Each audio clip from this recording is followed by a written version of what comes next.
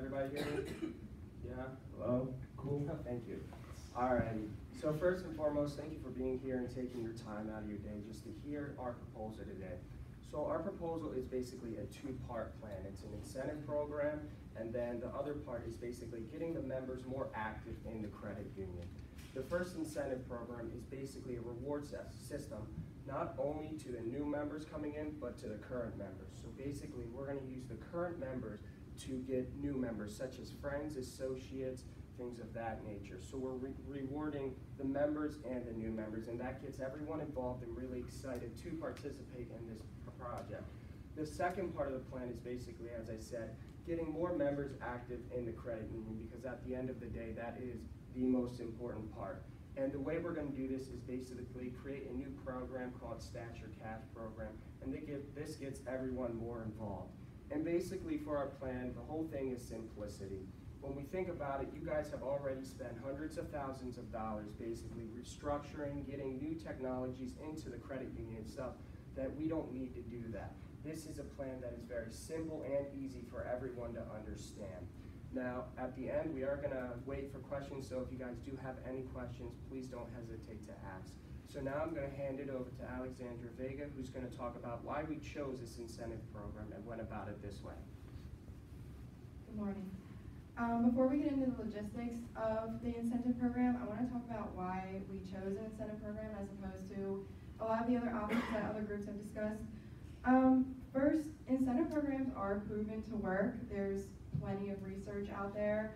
One thing I found in the Journal of Marketing is that those who got a product for free actually talk about the company 20% more. So that's free advertising for you.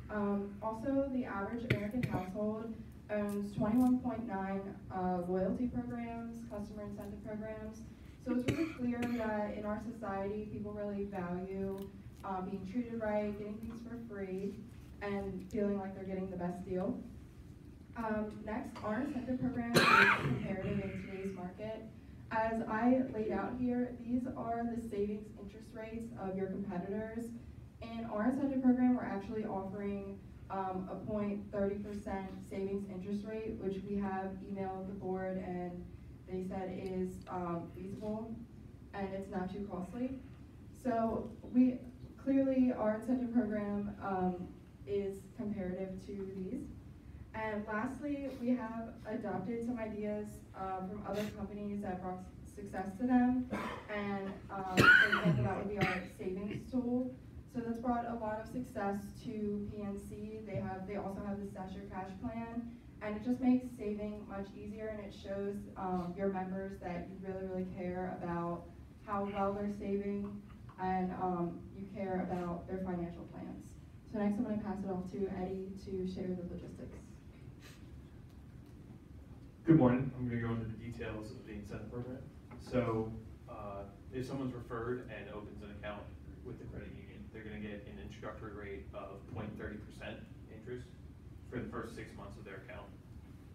So that's going to cost about $15.50 per new account to the credit union. And the person who refers the new member is going to get a bonus in their account of $150. So this helps bring in membership from both sides. It gives people a reason to advertise and bring in new members for us. So it's free advertising.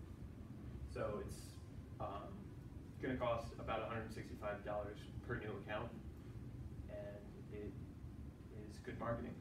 So here's Adam. So customer service is a key component when any consumer is looking to switch their credit union. Unsatisfactory customer service accounts for 40% of those who look to switch. Optimizing a mobile application will eliminate many problems for consumers, as well as satisfy their needs quickly, efficiently, and satisfactorily. Additionally, when you look at one of BCE-FCU's largest competitors, PNC, and the success that they have found with their up-to-date mobile application, you will see that this idea really works. 60% of PNC's customer base uses non-teller methods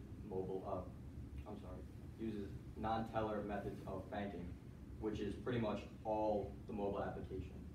This number was down at 40% just 3 years ago, and this 20% increase really shows the direction and future of mobile banking. Now I'm going to pass it off to Sean. So I'm just going to give a little background on the basis of our idea and how we came to figure this out. Basically, the idea for this app was to create a fast and easy way for people to save money using microtransactions. This would basically be having a separate savings account that's different than your normal checking and savings account, that you'd be putting in small amounts of money at a time that you basically just don't need, like $5, $10 at a time. And it's basically just almost hiding it away from yourself and just building up a small savings and just teaching people how to save. And I'm just going to go into a little bit about the app. So this is just a basic overview design of what we think the app might look like. It's a very basic draft, but it's very minimalist and it's very easy to use, and I think that today's audience will really resonate with that type of design. So to go into a little bit about it, so first you have your account overview. This can be customized with your checking, savings, loan balances, bills, anything like that for each individual user. Second, you have your stash of cash and wish list. This is tied in with our incentive program, and basically, like I said, it's going to be a series of microtransactions that you're putting away into a separate savings account. This will also be tied in with the wish list, where users are able to say that you want to buy a new laptop and it costs $500. You input that item in there, and then you can see your gradual progress towards this item of being able to afford the things that you'd like to buy, while having it be a separate account than your normal checking and savings. I think this will really just help people, one, learn how to save, but two, also be able to buy the things that they want at the same time, which no other banks have this wish list feature. Third, we have calendar and bill pay. This is just a feature that is the industry standard at this point. Many other banks have this. You basically are able to see a monthly calendar and input dates that are bill due dates, paydays, user personal dates, anything like that, and you can just see it overhead. Again, this is just a very standard thing that should be included in your app.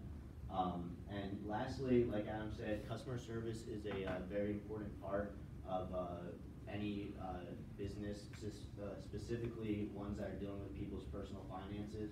So we just want to make it as easy as possible for account holders to reach a customer service representative and have any issue that they may have settled as quickly as possible, and without having to go online and look for a number or find a rep indirectly that way. And then I'd like to finally pass it on to Ilya to finish up. Alrighty, so as you guys have already heard, just to get everything together, we created an incentive program that is competitive for the members who are actually going to get a reward of $150, which when comparing to other banks and credit unions was basically, it was the median. It wasn't the highest rate and it wasn't the lowest, so it was very fair. And then we were giving the new members another award, which was a 0.30% introductory rate, which again we believe is very competitive and very feasible for the credit union itself. We believe this is a very viable option and also very financially secure. And then again, with the Stash Your Cash program, this gets everyone excited, not just the customers, but we believe you guys will get excited about it because it's very easy, simplistic, and everyone's going to be able to get around it and get excited. So thank you for your time, and if you guys have any questions at this moment, please don't hesitate to ask.